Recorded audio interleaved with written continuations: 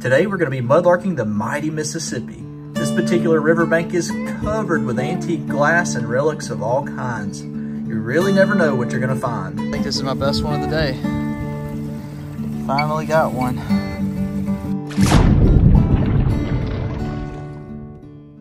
Today, we are on the banks of the Mississippi, or I should say the original banks. What you see on the other side is actually a man-made island, but right here, there are more pieces of glass and relics than I have ever seen before.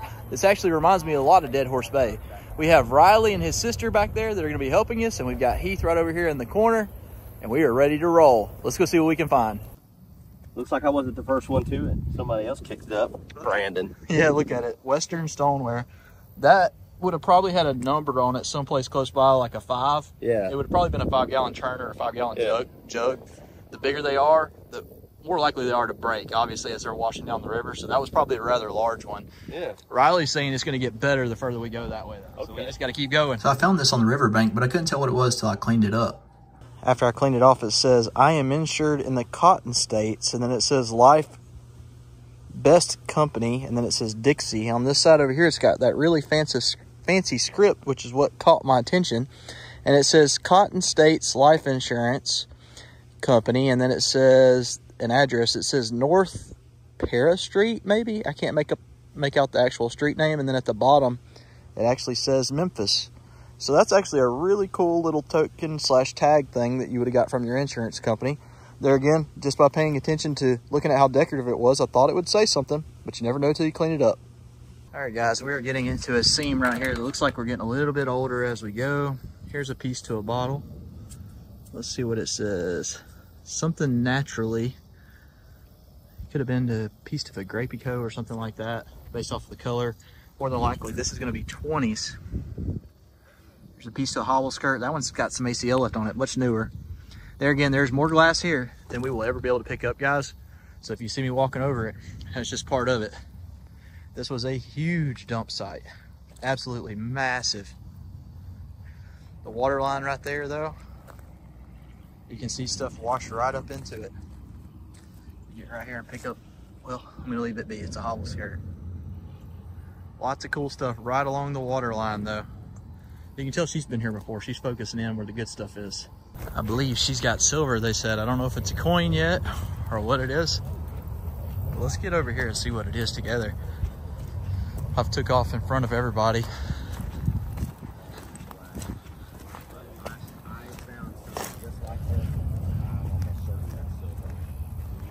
What do you got?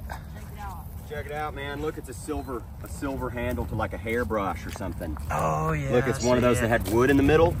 Right there. Oh yeah. Oh, that's beautiful. Wow. That's gorgeous. Look at that design. Wow. Look at it. Heck Wow. yeah. Look That's at that, really cool. guys. Hey, that was a good eye on that one. It blends right in.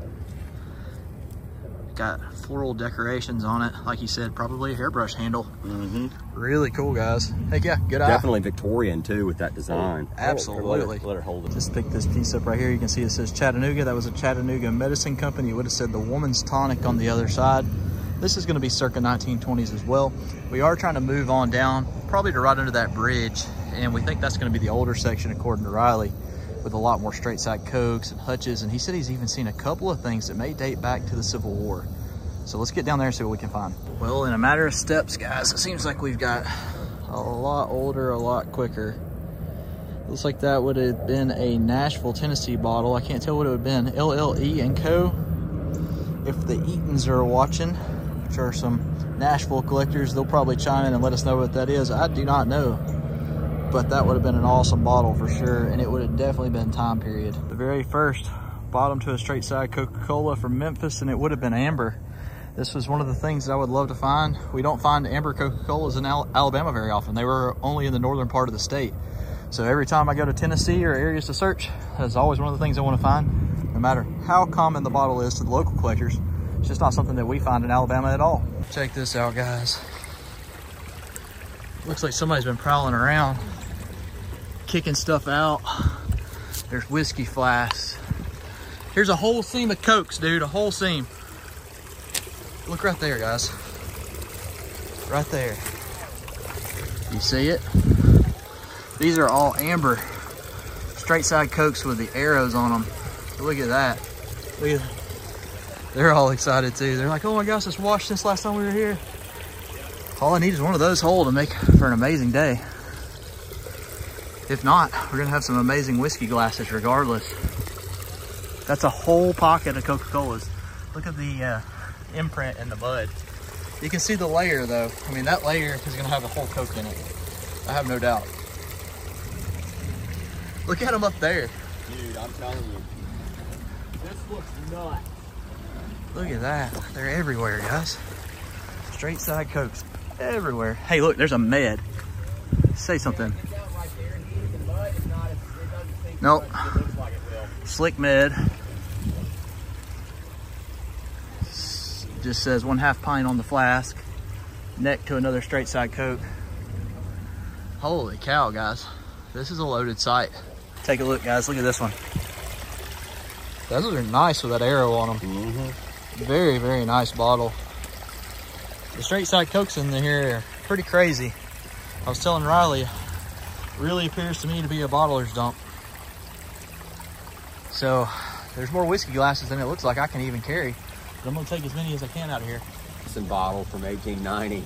So check this out, right amongst the straight side Cokes, Riley just plucked out this little Garrett Pharmacy bottle. More than likely, this is gonna be a local pharmacist. Super cool. Right in this line of bottles though. And you can see I'm trying to carry as many of these ambers out, turn them into whiskey glasses as I can. But wow, guys. Hey look, stopper still in that one. You see it? Oh, that's awesome. That's probably Lee and Perrins, I bet. Yeah, it doesn't say it though.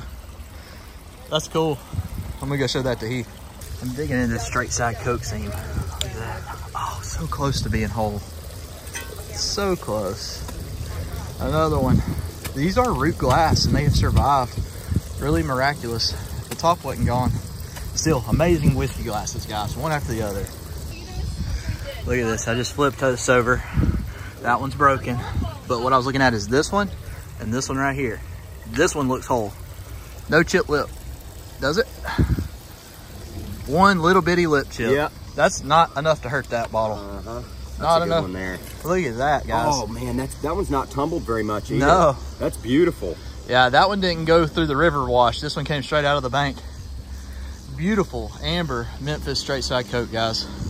If they're that hole right here in this pocket, that one right there may be whole too. Let's dig it out real quick. Yeah, look. You see it, Riley? Got another. Right there. Another straight side Coke coming out. There we go. Here.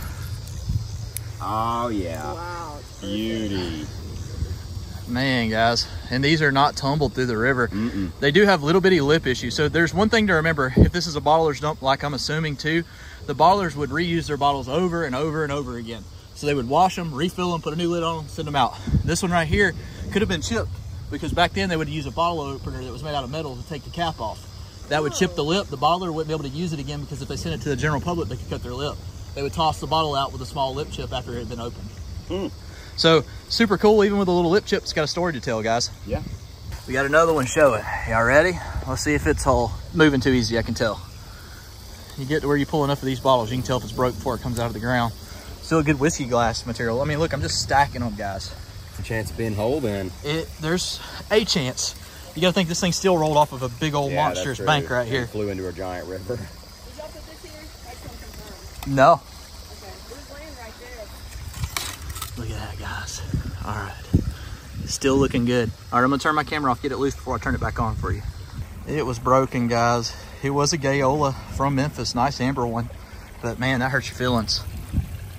There's a bunch right here. I'm gonna dig them out. Oh yeah. Check this one out, guys. This one was thrown back in with the lid still on it. It was preserved in the mud. Meanwhile, she's got a hem weight up here. Where's it hiding at? Yep, so it's sitting right down in here. Wow, look at that, There it guys. is. It just washed through. That is super Landed cool. right there on that crevice. She's right behind where we're pulling these bottles out, pulling that too. Yep, that's Super cool. Yeah. It was sitting on top of something, so I just Look put at the that. thing that's sitting on back. Oh, it is just sitting there. It's Oh, that's literally definitely gonna sitting be an right old there. one. That's crazy. Check it out. That is an Indian head. What Yeah, I y'all bet think? it I'm gonna is. try to get It's that. in a battery. Is that a battery? Yeah. Hopefully it's not a modern one. If y'all get it cleaned up, know what it is, send us a picture. Yeah, Yeah. definitely. Super Probably cool. an Indian head. All right, check this out. I got a neck showing. It looks good so far. Let's see if the heel's there. Oh, heel's there. Oh, got a shared top right there on that side. Display side's still nice though. Golly, they're everywhere. Oh man, it's cracked. Yeah, but it's still, all the pieces are there. Look. Still on the wire. See, it's cracked right there, but that's a neat one too. yeah, it's still on the power line. From the days of telegraphs. That's cool. Take a look, guys. I think this is my best one of the day. Finally got one. Whew. I wasn't gonna leave here till I got one. Absolutely gorgeous bottle. Very excited to have it. I don't see any damage. There again, it's still muddy, but I'm excited to have that guy. May have a little bitty, oh dang, I didn't see it, mud was covered. I'm talking about a little bitty lip nick. Not enough to hurt anything. Gorgeous bottle, absolutely gorgeous. That's a good find right there. Oh, check this out right here. They just cleaned the seal off. Goodwin Bros. I found one of those plates actually in a creek down where we are in Alabama. A Goodwin Bros plate. Super cool. If you take a look in this ditch right here, there's all kinds of glass. But something stuck out just a second ago. I'm gonna see if I can find it again. I had my hands full of straight side Coke, so I walked over it. And I hope that I'm able to find it again. Where did it go? It was right in here. There it is. Look at that glass.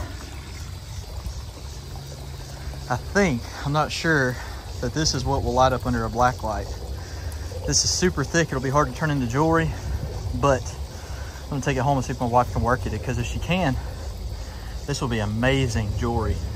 Riley, where can everybody find you on social media, just so they know? So I've pretty much put everything under the name Relic Riley. So on any social media that you can think of, anything that would have a video streaming platform or something like that, just type in Relic Riley and I'll definitely pop up.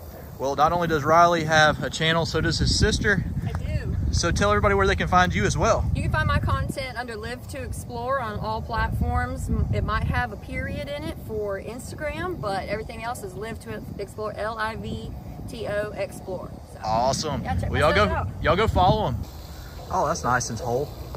She just snagged one right there on the surface. cool. Kind of looks like a Oakland Chemical Company a little bit. If you look right over here, there's a stamped brick. Oh yeah, that is a nice one. Heck yeah, congrats on that one. Nice corker. Yeah. You can see the old bridge pylons right there and right here. We've been searching around them and a lot of the relics are congregating. It's like they get slowed down as they're washing down the riverbank. And this whole little mud flat right here is loaded with straight side Coke pieces. What do you see down there, man? It's cool, Bob. I don't think it's that old. How hot is it out here, man? Very early 1900s. Oh, it's really hot. I mean, we are cooking. It's cooking. This humidity, no joke. Yeah, it is stupid hot. I think this is an early twist off. It's a twist off, but it's very early twist off, I think. Probably 1930s. That was probably vanilla extract. Yeah. Heck yeah, there's a lot of stuff down in here. That's what it tasted like. Yeah. It tasted vanilla. Hey, we're so thirsty at this point, I'm about ready to drink anything. Oh yeah, absolutely. We are back home in Alabama now, and we're going to be working on one of these bottles that we found in the video. We're going to turn it into a whiskey glass. So what you see here is me about to cut this thing on the saw real quick. A lot of people have seen videos with people heating up strings and then sinking bottles into water and then breaking them from the bottom up to be able to cut a bottle in half. That's never a good idea with antique glass. It is a lot less predictable, which means that you're going to break far more than you get good. So I use this tile saw. The most important thing is when the blade touches and when the blade exits. This part is now garbage. And you see it still has some mud in it from where we found it. Rough around the edges, but it's flat, level, and ready to be worked the rest of the way. What I will tell you guys is for me to finish this lip, I had to build an automated process for many of these things as we sell. This thing is completely hand built by me. Thankfully, I used to be a machinist. So I don't upcycle all of this by myself. We've been doing a lot more this year than what we have in the past, but my good buddy Nick takes the majority of the overflow and workload off of me because of me making videos and editing and working a full-time job. I just don't have the time to get to it. So if you're ever interested in having some of your own bottles cut, reach out to him. He's Antique Bottle Glasses on Facebook. And if you're interested in the ones that we find on our channel that we turn into glasses, they do become available on our eBay store, though they usually do not last longer than 24 hours once they're listed. So be sure you're following our eBay store if you're not already. I'll put a link down in the description. If you enjoyed today's video and you're not subscribed, please do so, and we'll catch you guys in the next adventure.